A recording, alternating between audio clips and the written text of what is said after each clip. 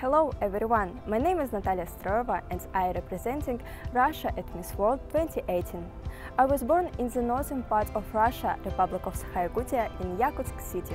My homeland is a wonderful region with the largest territory in the Russian Federation and picturesque places that combines folk traditions and advanced technologies. In future, I am planning to become a dermatologist and plastic surgeon. Since childhood, I decided to become a doctor. I always liked to watch programs about mechanisms of human body and also about transformations. At the time, I understand that I want to help people to be more self-confident. In my spare time, I love doing modeling and work as a defile instructor and run photo position courses for young models.